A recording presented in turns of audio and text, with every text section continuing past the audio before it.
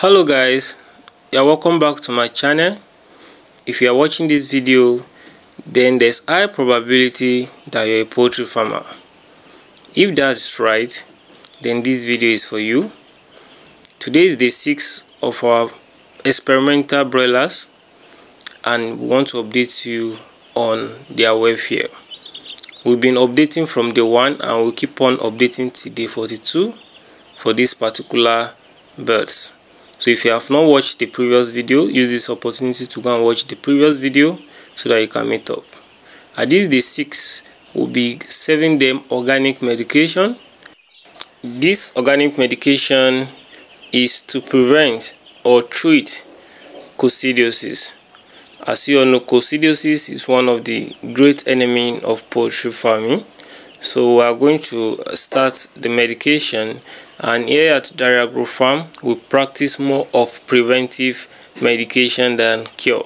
We don't want it to come, so we are going to give preventive anti-coccidiosis organic today, being day 6 to our experimental broilers. So now let's try to formulate a simple and effective anti-coccidiosis drug for our birds. This is a fresh bitter leaf, and bitter leaf is so rich and potent in the treatment of coccidiosis and also in the prevention of coccidiosis. If you are opportune to have this in abundance in your area or in your state, then you should be grateful to God for this gift. To extract the chlorophyll from the leaf, you can use many methods. One of it is hand scrubbing, another is using blender to blend to paste, or use your mortar to pound to paste and use water to extract. Whichever means you use, you achieve same result. So there are different routes but still same result. So if you are doing in large volume, definitely hand scrubbing might be more faster. But if you still want to opt for blender, it's still very okay, convenient and easy. So this is how you extract the chlorophyll out of your bitter leaf.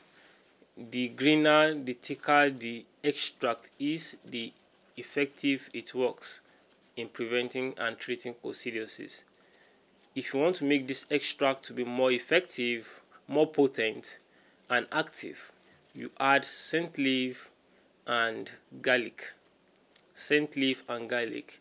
You know, scent leaf has good effect in helping in preventing and treating wounds in the stomach. So this will help to treat coccidiosis effect on your birds. So garlic, as we all know too, garlic is a potent organic herbs that helps to boost the immune system and have several functions as well. So when it comes to dosage, there's no actual dosage of bitter leaf to be served to your birds. The thicker the extract is and the greener it is, the effective it works for your birds. And to do this, you give a week for prevention, or you give them 4 days in a row for treatment.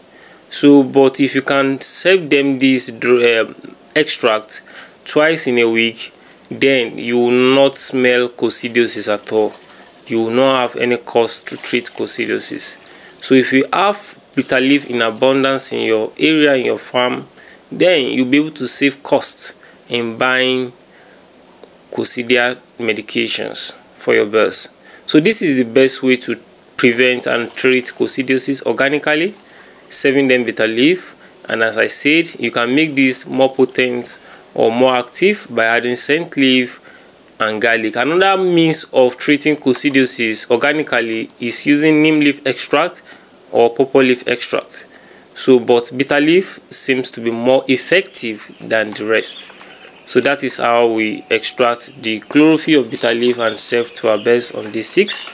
Now we'll go ahead to check the weight gain of day 6. At the end of day 6, what are our birds weighing for this day after the end of day 6 in our farm?